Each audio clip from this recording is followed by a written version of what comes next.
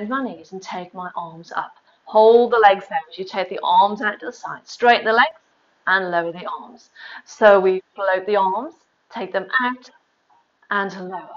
So we float, take them out and lower.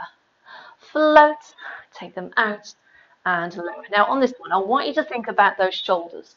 Okay, so keep your shoulders as relaxed as you can. Okay, and make sure those knees are going over the toes. Keep the belt on because then you're nice and stable through the center. Should we change direction? Can we do it the other way? Out to the side, bring them round, then lower.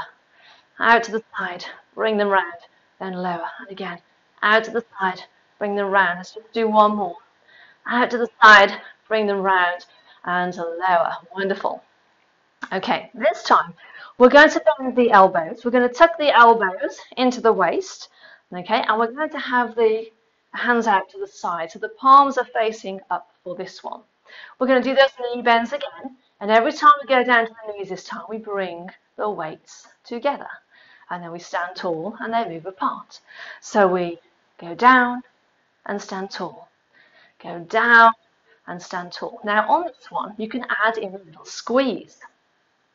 So as you move the hands away, think about giving your shoulder blades a little squeeze together. Give them a squeeze and release. And again, give them a squeeze and release. We don't often work those muscles in between the shoulder blades, but it's a really good idea to work them a little bit because those are our postural muscles. They help us to stand up nice and tall.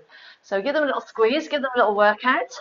Okay, should we change the arms? So we'll take them up and bring them back down. We'll do that again. We'll take them up and bring them back down. So we make a point with the fingers, put a roof on our house.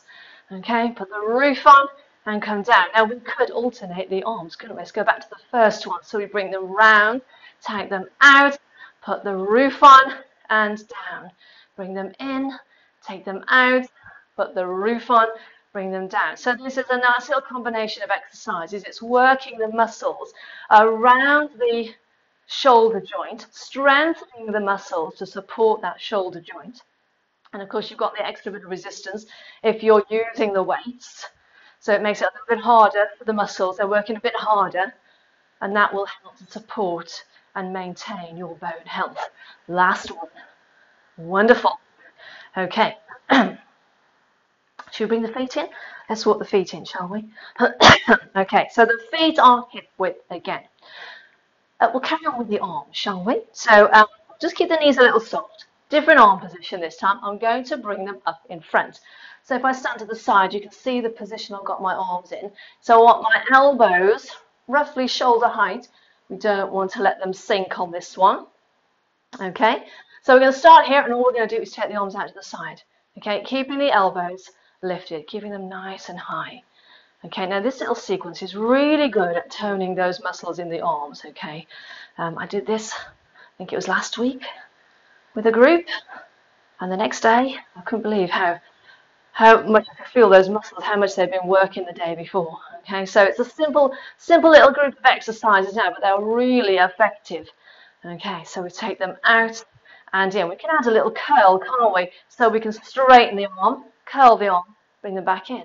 So we take them out, straighten, curl, bring them in. Take them out, straighten.